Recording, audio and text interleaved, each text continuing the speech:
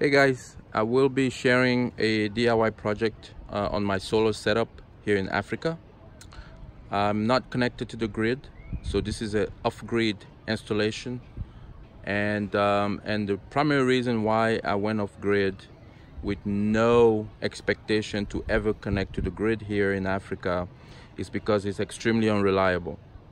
And most of what you see here, all of these homes, all of these buildings, everything that you see, everything goes dark for the most part, pretty much 80–70% of the time. And when it's dark out there, there is light over here. And part of the reason is because of the panels that you see laid up on my roof.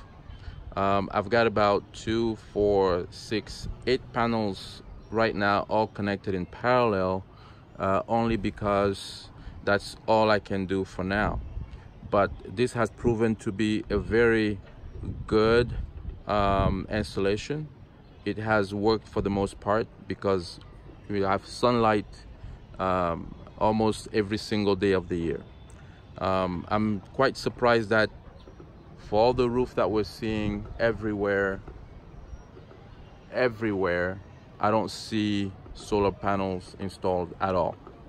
So that is a business opportunity that I believe, if you can reach out to me, we can get something started here. Just send me a direct message and I'll be sure to respond. But this has worked really well, very reliable for the most part. I mean, it's the only way I'm getting everything in my house powered.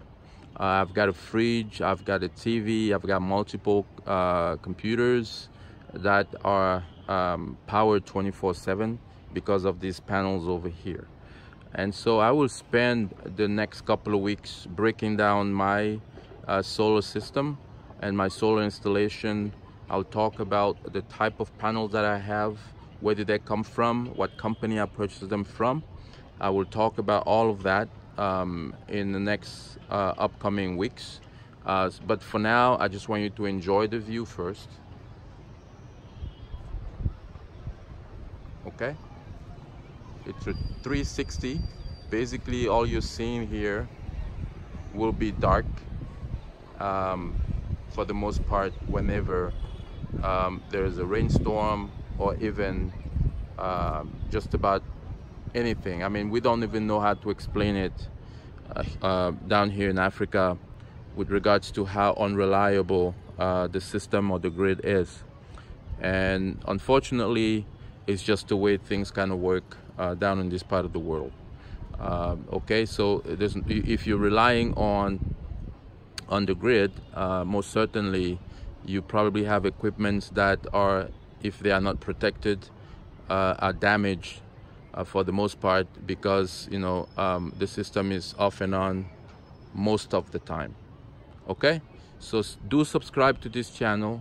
I post videos from all kinds of categories, but for the next couple of weeks, this one here will be about my solar setup.